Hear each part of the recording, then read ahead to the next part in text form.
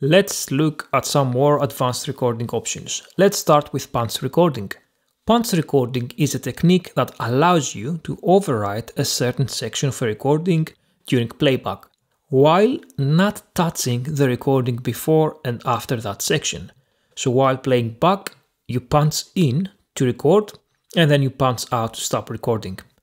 So you have the option of selecting between two punch recording modes. We have quick punching and auto punch. Let's start with quick punching, which is also known as punching in on the fly. So let's say that you have the perfect take, except for one small mistake. Quick punching allows you to create an alternate take on that section that you want.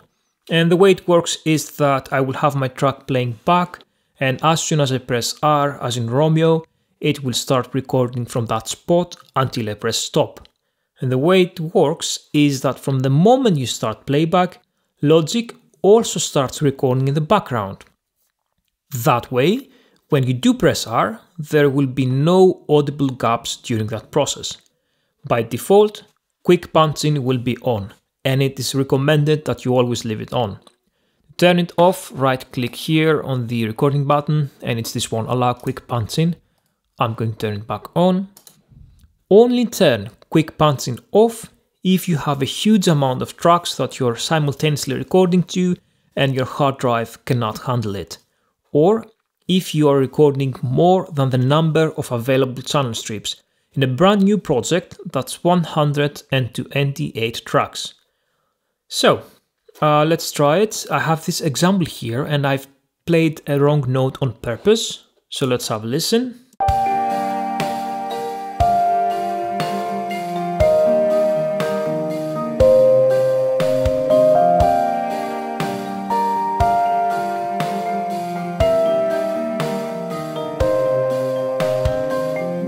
So the wrong note is right at the beginning of bar 8, and I don't want to record the whole thing, just a small section, because that's the only wrong note here.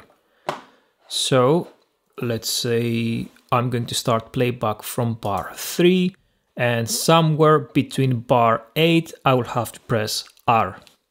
Very, very important.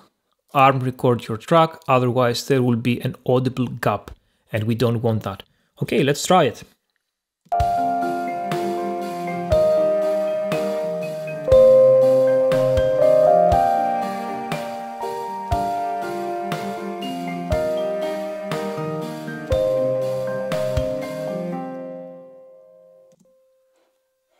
That's it, and that will create a take folder, which you know everything about from the previous videos. And we'll need to do some editing here, so let's listen back and spot the problem. Let's start from here. Let me solo it so you can hear it better. That is not a good edit point, it's not smooth, but that is not a problem. As I have said, when quick punching is enabled, recording starts from the moment playback starts. And we have started playback from bar 3. So we are in quick swipe combing now, so I can't edit the take, so I can't grab this one and move it. So I'm going to change to editing mode. Let's actually zoom in a bit. And now I can edit it, so I'm going to grab it and move it to a better editing point. Let's go with this note here. Let's go all the way, that's fine. I'm going to turn back to quick swipe combing, zoom in, and then get this one all the way to the beginning of that note. So that looks good. Let's have a listen now.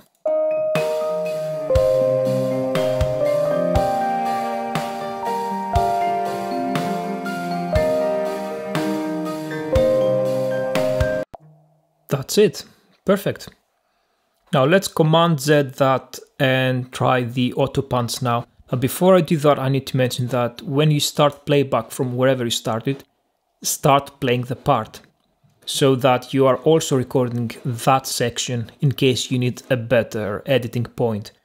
So let's Command Z and go back to that one. Yep. Now let's try auto punch. Exactly the same principle as quick punching. The only difference is that I will have to manually set my auto punch range. So right click on the control bar, customize control bar and display, and select Autopunch and set punch in and out. Now when you click on this little icon here, a red bar will appear right below the cycle range.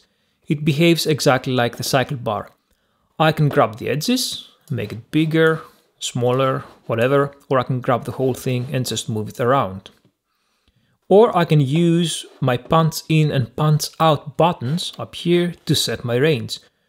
So I want to start recording from bar 6 again, so I'll place my locator there, go to punch in, and I want to stop recording at bar 10. So I'm going to place my playhead there and go to punch out. So that's my section. I'm going to remove the loop. So what will happen is I will go to bar 3. I will start recording from here by pressing this or R. It won't record anything until bar 6.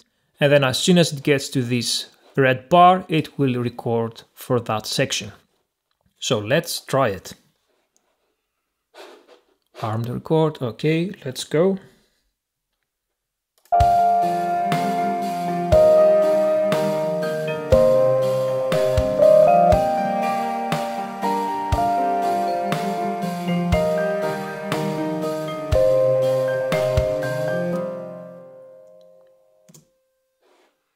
And as before, it creates a take. So a take folder. Let's have a listen.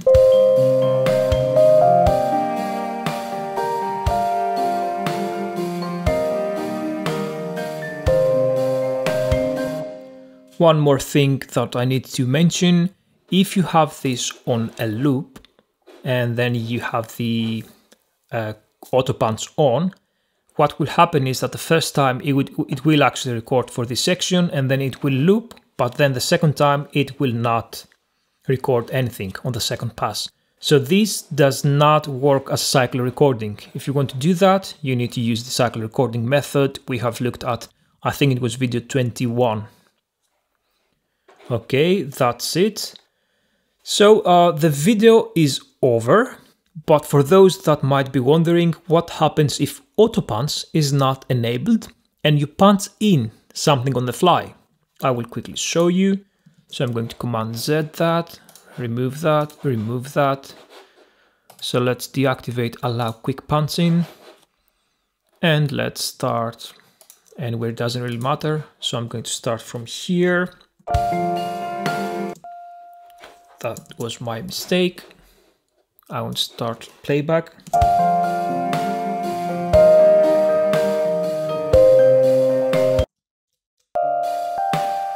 That's exactly what happens. There is an audible gap when this is off. And this is the exact same thing that happens if you do have quick punch enabled, but you have not arm record your track and it's just on the focus.